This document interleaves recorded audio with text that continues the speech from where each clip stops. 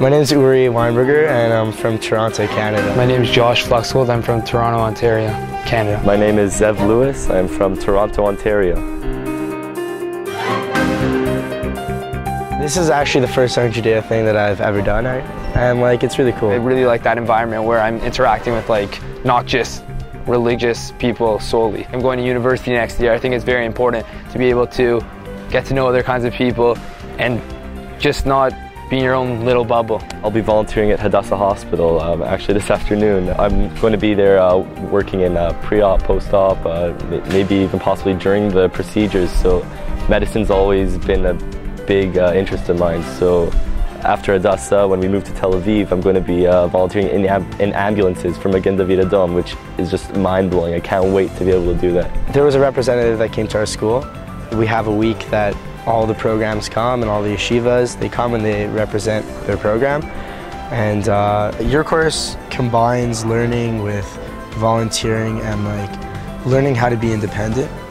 So all that combined is good, and we're actually living in Israel and we're living with Israelis. So we kind of get experience, and they offer marva, which is army, and I was considering army as well.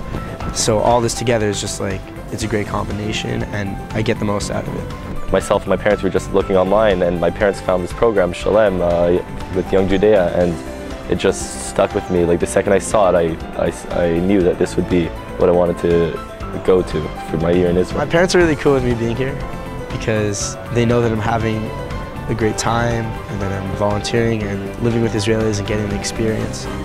So they're really cool with it. This is actually my first Young Judea program. I was looking into gap year programs, and my good friend actually told me about it, and then Young Judea Shalem came to my school, and it seemed really interesting, and then from there on, orientation. And the staff are very accommodating. They are very good listeners, so if we need something, we won't hesitate to call them. They're very understanding. If there's an issue with the apartment, we'll call and it'll be fixed. If there's anything, and the madrichim, madrichot, they're very, very relatable.